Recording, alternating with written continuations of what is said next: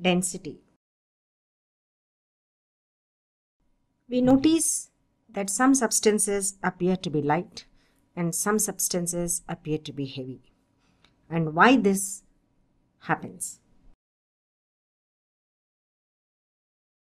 Even if the mass is same, some substances we feel heavy, some substances we feel light. And that particular characteristic of the material is defined by density. So let's see how we define density. Density of a substance is the mass of the substance per unit volume. That means what 1 unit volume mass, that is called density. Mass of 1 unit volume. So density, generally termed as D, small d, is mass of the substance divided by volume of the substance. Whenever you say per unit volume or per unit rate, so you have to divide it by that particular parameter. So D is equal to M by V, where M is the mass and V is volume. Now the units for this are either kg per meter cube, or if you take it in grams, it is a gram per centimeter cube. So the SI unit for density is kg per meter cube.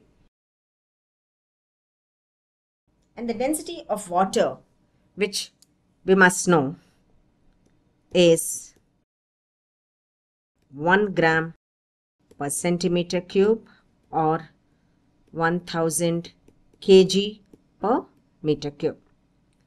That means 1 centimeter cube volume of water will have a mass of 1 gram. The mass of 1 meter cube volume of a substance of water will have 1000 kg mass. This is a characteristic property of the substance as told earlier, because the density of a substance is same. D of a substance is same under specified conditions. It doesn't change. Hence, it is a characteristic property of the material. Because the mass and volume, they are all the same under specified conditions, hence density also is the same. And if density of the substance is greater than density of water, then what happens? The substance is heavier than water. So what happens? It sinks.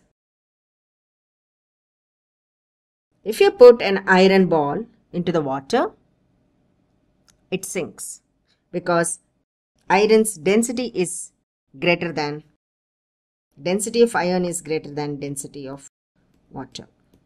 So, if density of a substance is greater than density of water, then the substance sinks in water. And also we say that substance is heavier than water. If the density of a substance is less than density of water, then substance is lighter and it floats in water. So we understand that density is mass by volume, and density of a substance, if it is greater than density of water, then it sinks into the water. Example, iron ball sinks into water because substance is heavier than water. And if density of substance is less than density of water, then substance is lighter, so it floats. For example, a wooden cork. So it floats on the water. It doesn't sink because density of cork is lesser than density of water. So these are the points which we need to keep in mind to know whether a particular substance sinks in water or floats in water. That depends on the density. Take an example. Because the aluminum is a light metal with a low density, how in a practical world we see this particular aspect of density of the material. Aluminum is a light metal. Why do we say it's a light metal? Because it has a low density. And because of this property, where do we use it? We use it in aircrafts. Aircrafts are made of aluminum alloys to give it a low density and high strength so it can fly up. Let's see a problem to understand the density as a parameter better. So the problem is an object of mass 50 grams has a volume of 20 centimeter cube. Calculate the density of the object if density of water be 1 gram per centimeter cube. State whether the object will float or sink in water. So we know the density of the object is given by mass of the object by volume it occupies. So the mass of the object is 50 gram and the volume it occupies is 20 centimeter cube. So which is basically 5 by 2, which is 2.5 gram per centimeter cube. Now when we compare the density of object with that of water, we understand that density of the object is greater than density of water. Why? Because density of the object is 2.5 and density of water is 1. So 2.5 is greater than 1. So density of the object is greater than density of water. So what will happen to the object? Will object sink or float? Object will sink because density of the substance that makes up this object is greater than density of water. Means this substance is heavier than water, so the object sinks in water as it is heavier than water. Now let us talk about relative density. Relative density is in relation to another substance. So generally the relative density is taken with respect to the density of water. So how do we define the relative density? The relative density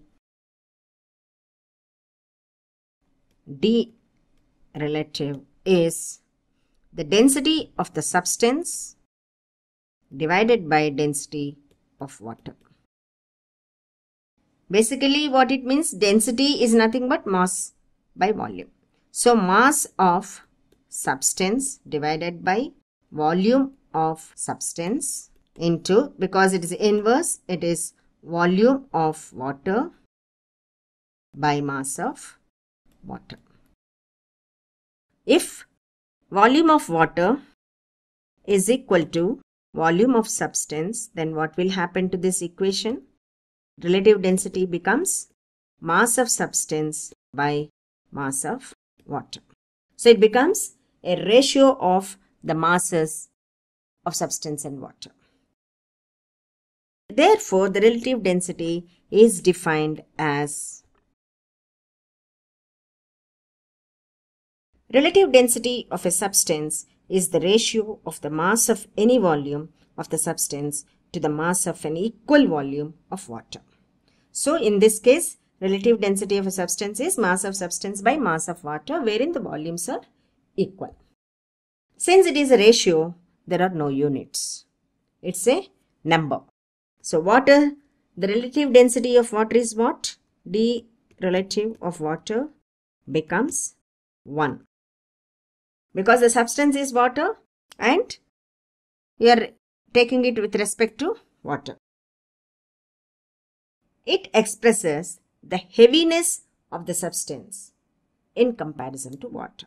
Because we are saying it's the mass of the substance. Mass is heaviness. So heaviness of the substance in relation to, so it gives you d relative of a substance expresses the heaviness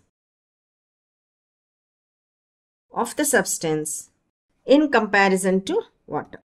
This is to understand what the relative density basically means in practical terms. That gives the heaviness of the substance. And using Archimedes' principle, the relative density is accurately determined. We have seen an example under Archimedes' principle chapter how he measured the density of the gold and authenticated for the purity of the gold. Using Archimedes' principle, we can accurately determine the relative density, and from which we can determine the density of the substances.